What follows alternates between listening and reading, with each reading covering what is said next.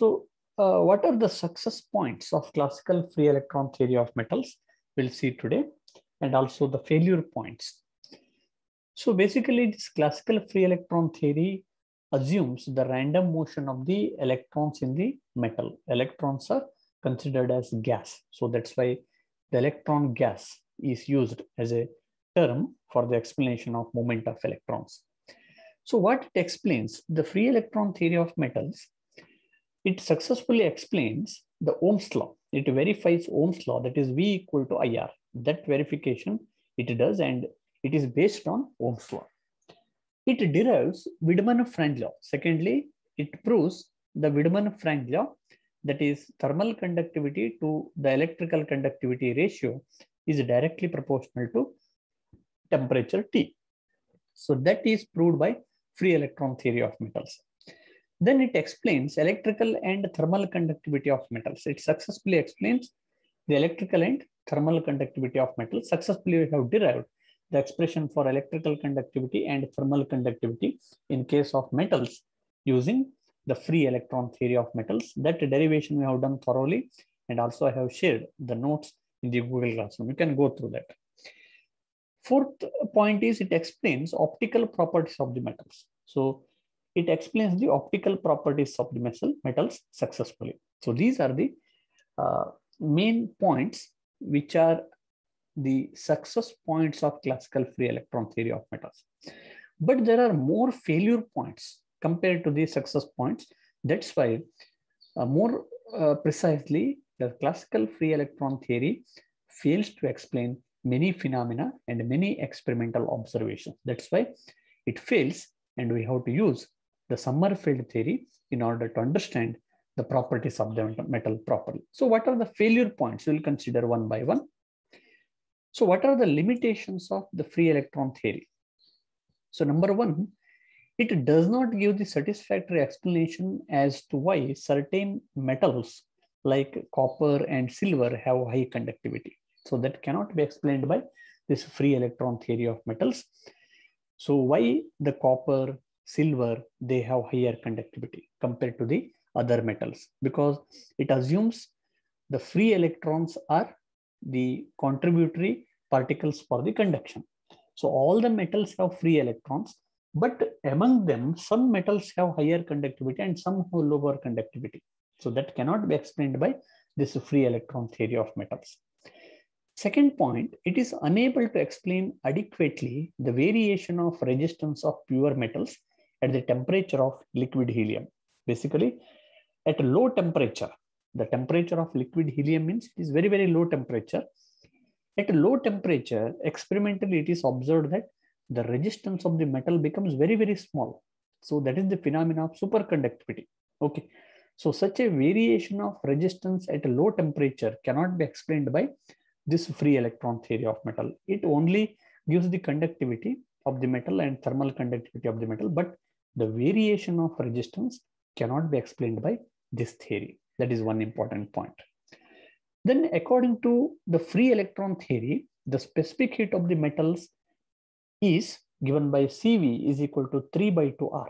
So it says that specific heat is constant and it is same for all the metals, where R is the gas constant. So CV is equal to 3 by 2R. That is proved by free electron theory. And this is called as Dulong and Petit's law. This is a classical law. Okay. So as per this equation, CV, that is specific heat of the metal, is independent of temperature and it is constant and same for all the metals. But it is observed that experimentally, CV is observed to be directly proportional to temperature. So as the temperature increases, the specific heat of the metal also going to increase. So there is a discrepancy between this theoretical specific heat explanation and experimental observation. Okay, so there is no perfect agreement between these two. That's why here in the explanation of the specific heat, the free electron theory fails. Fourth point, the mean free path of the free electron calculated using free electron theory of metals is found to be very much less compared to the experimentally observed mean free path. So there is a formula for lambda in terms of thermal conductivity and electrical conductivity. So lambda is mean free path. The value of mean free path calculated using free electron theory is observed to be very much lesser compared to the experimental observations. So there is a disagreement in the theoretical calculation of mean free path and the experimental value of mean free path. So here this free electron theory fails. So okay. Next, fifth one. Sorry.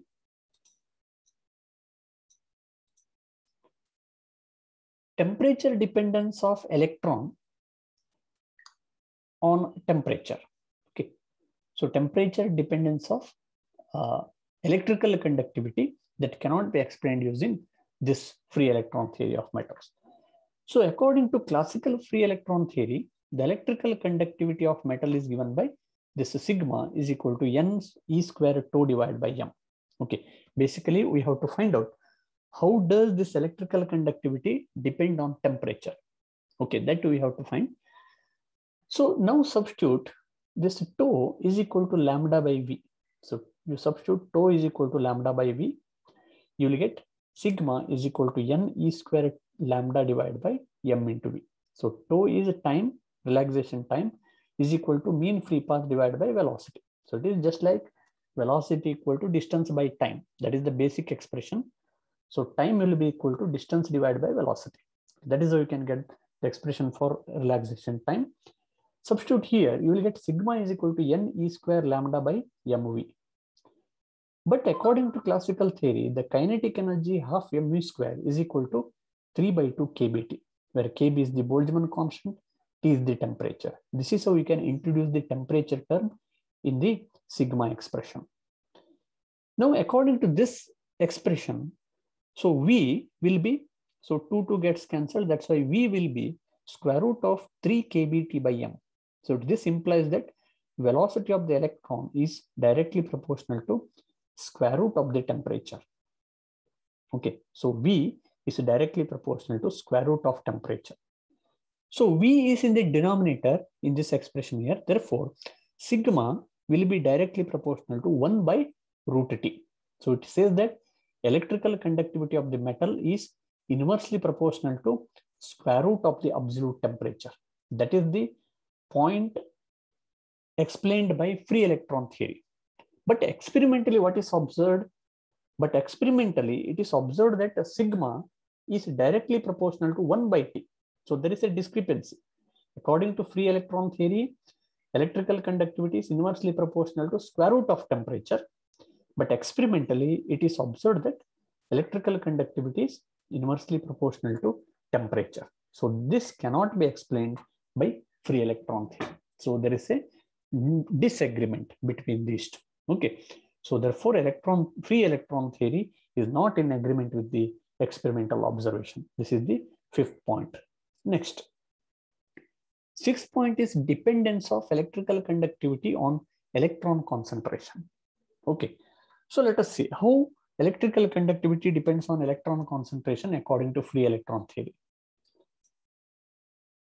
As per classical free electron theory, the electrical conductivity of metals is given by sigma is equal to n e square tau divided by m. That expression you know. So according to this relation, sigma is directly proportional to n. What is n here? N is the electron concentration or number of electrons per unit volume of the metal. So n represents free electrons. Okay. So hence, according to classical free electron theory, bivalent and trivalent metals should possess much higher electrical conductivity than monovalent metals. Okay, what is this statement says? According to this expression, sigma is directly proportional to n, where n is the number of free electrons. The metal which is bivalent means which is having 2 valence electron, can contribute to 2 electrons for the conduction. So each atom contribute 2 electrons. Trivalent means each atom contribute 3 electrons. Okay, so the number of atoms in one mole is same, whether it is bivalent or trivalent, but number of electrons must be more. Okay, free electron ಜಾಸ್ತಿ ಇರಬೇಕಂತ. ಬೈವೆಲೆಂಟ್ ಮತ್ತೆ trivalent metals ಏನಾಗಿರ್ತದೆ, ಅದು free electron ಜಾಸ್ತಿ contribute ಮಾಡಬೇಕು. Because of that, they should possess higher conductivity compared to the monovalent metals, where monovalent metal atom can contribute only one electron for the conduction. But experimental observation is noticed that the monovalent element metals like copper, silver are more conducting than zinc and aluminum. So zinc is a bivalent, aluminum is a trivalent, but compared to these two, the monovalent metals have higher conductivity. Copper and silver have higher conductivity where they are monovalent.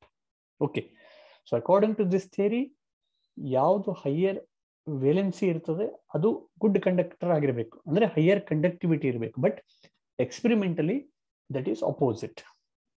Monovalent elements have higher conductivity. Okay, that is how this cannot explain the prediction of classical free electron theory that sigma is directly proportional to n does not always hold good. Therefore, the classical free electron theory fails to explain the dependence of sigma on n. So this cannot explain this sigma and its dependence on the free electrons, number of free electrons. Okay, this is the 6th point. And 7th point is estimation of Lorentz number.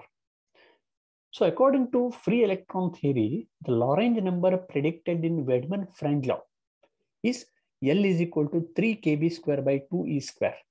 And this we have obtained in the previous class.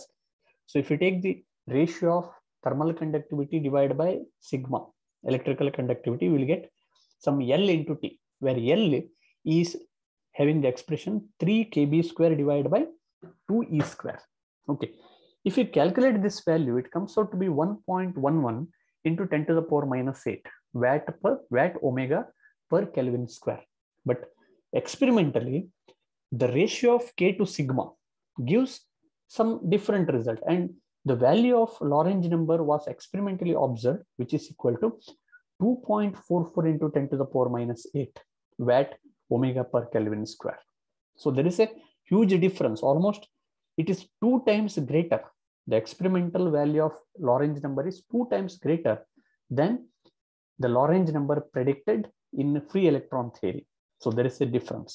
So this discrepancy cannot be explained by free electron theory of metals.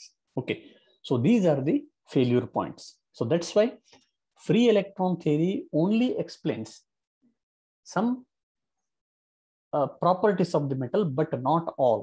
Ella properties explain module. It can explain some of the properties. Okay, so just I will recall. So these are the success points. It explains Ohm's law.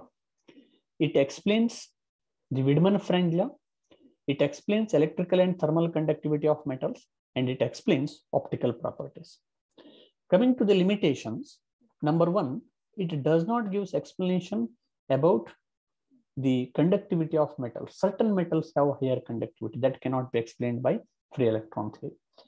Second is why the resistance is going to vary at a low temperature. This phenomena cannot be explained by free electron theory. That is, the phenomena of superconductivity cannot be explained using this theory.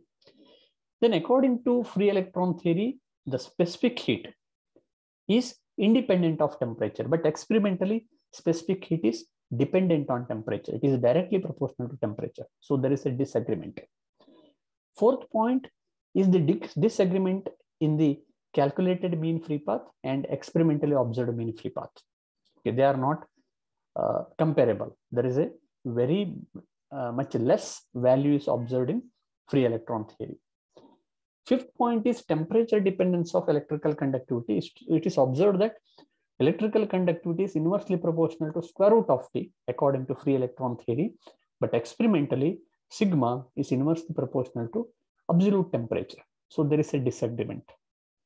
Next, 6th point, dependence of electrical conductivity on electron concentration. According to free electron theory, electrical conductivity sigma is directly proportional to number of free electrons. But experimentally, it is observed that the monovalent elements such as copper and silver have higher conductivity compared to the bivalent and trivalent metals. So this disagreement cannot be explained using free electron theory. And seventh one is the disagreement between the value of Lorentz number theoretically predicted using free electron theory and experimentally observed value. There is a huge difference in the Lorentz number, and this is the actual Lorentz number. 2.44 into 10 to the power minus 8 is the, so SI units is the actual Lorentz number, but free electron theory predicts the lower value of the Lorentz number. So these are the failures of the free electron theory.